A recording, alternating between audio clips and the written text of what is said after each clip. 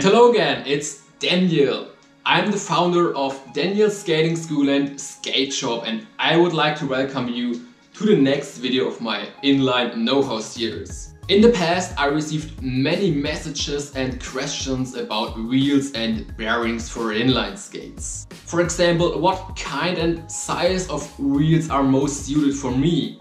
Or what kind of bearings exist on the market and which one is the best? And for that reason I thought it's time to make a video about it. And here it is. First, let's take a look at the properties of wheels.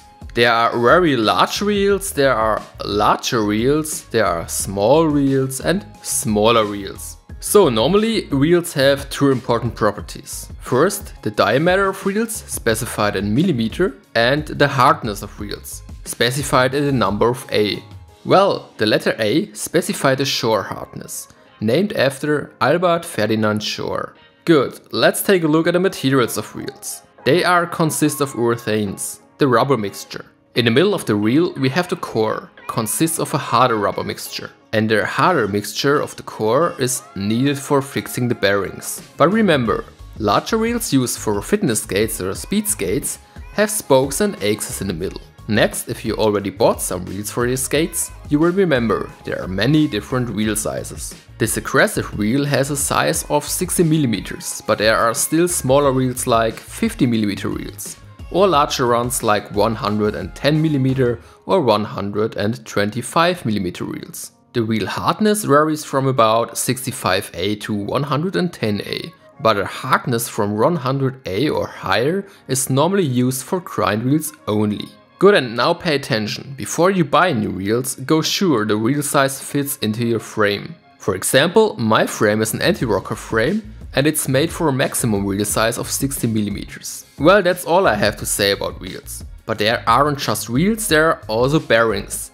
And they are based on the international standards, type 608 and type 688. However, the type 608 is almost always used. I myself have never seen any inline skates or inline wheels with the type 688. Well, the difference. Type 608 and type 688 only differ in the diameter and size. Well, however, the most used bearing is the type 608. And that means every bearing fits into every wheel, whether you use aggressive wheels, freestyle wheels or speed wheels. Okay, before we take a detailed look at the bearings, let's talk about the wheel size and hardness that is most suited for you. First, we take a look at advantages and disadvantages of wheel sizes. The larger the wheels, the faster we are. But the larger the wheels, the worse our maneuverability and our personal safety is.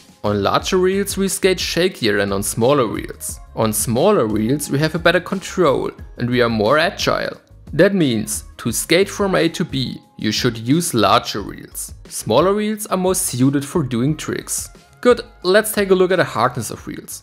The softer the wheels, the better the grip on the ground. A better grip means we have a greater friction. But the higher the friction, the more we will slow down. But hey, the better the grip, the less the risk to slip off. And when we do high jumps, we land slightly softer. But that's not all. Softer wheels are also better for smooth out, uneven places and streets. Lastly, keep in mind, the softer the wheel, the greater the wear on your wheels. That means you should avoid doing a T-stop with soft wheels. Using harder wheels is exactly the opposite. That means we have a lower friction and it's more difficult to smooth out uneven places and streets. But we have a better control, a better transmission and a lower wear on wheels.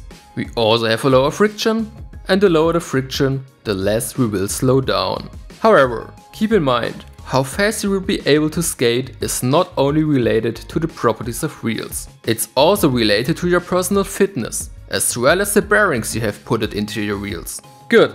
When you think about bearings, maybe you will immediately remember the abbreviation ABAC. ABAC is a designation for the precision of processing. The better the processing precision, the faster they are, and the better the durability. So the number of ABAC starts from 1 and ends by 11.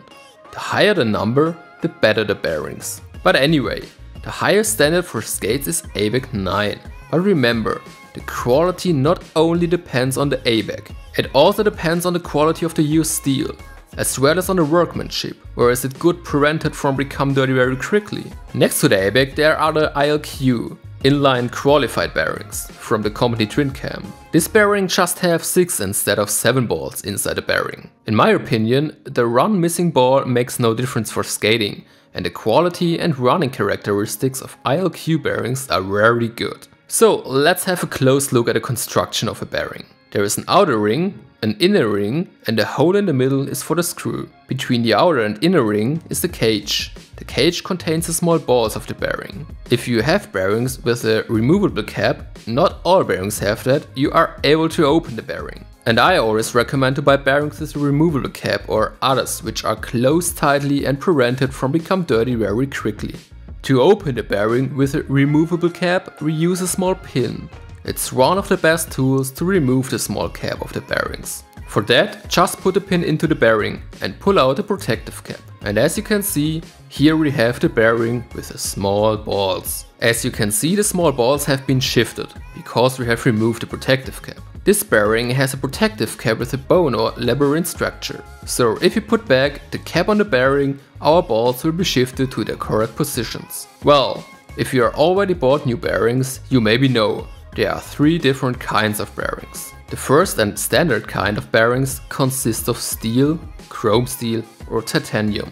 The second kind of bearings consists of ceramic. And the third one are hybrid bearings. They consist of steel and ceramic. But what are the advantages and disadvantages of the different materials? The standard one consists of steel or chrome steel, and steel is a softer material than ceramic. That means the bearings break faster, especially when often doing high jumps. But anyway, they have a high durability and they are the most cheap bearings of the international market. Unfortunately, steel bearings can rust. For that reason, avoid skating on wet places and grounds. And you should also store your bearings or skates in a dry place, not in a red room like a garage or somewhere outside. Lastly, the surface structure is not as smooth as the surface of ceramic. That means the precision of the steel bearing is a little more bad. The 3 are the advantages of ceramic bearings. Ceramic is a non-metallic material, so it cannot rust. The surface structure is more smooth, so we will be able to skate a little bit faster. And they also have a higher durability. But they are the most expensive bearings on the international market. Finally, there are the hybrid bearings. Hybrids have an outer and an inner ring which consist of steel or chrome steel. But the small balls in the inner of the bearing consist of ceramic. For that reason, we have the advantage of a higher speed and also a higher durability because of the hardness of ceramic. The disadvantage, they can rust anyway because of the steel rings. So buying hybrid bearings is a well-priced option to ceramic only. They just need a little bit more time for maintenance. Let's summarize. First, full steel bearings are good and cheap. Hybrid bearings are faster, but they need the same amount of time for maintenance, because they can also rust. And last, full ceramic bearings are the most expensive bearings, but they are very fast, they have a higher durability and cannot rust. Okay, wait, I forgot the most special bearings on the international market.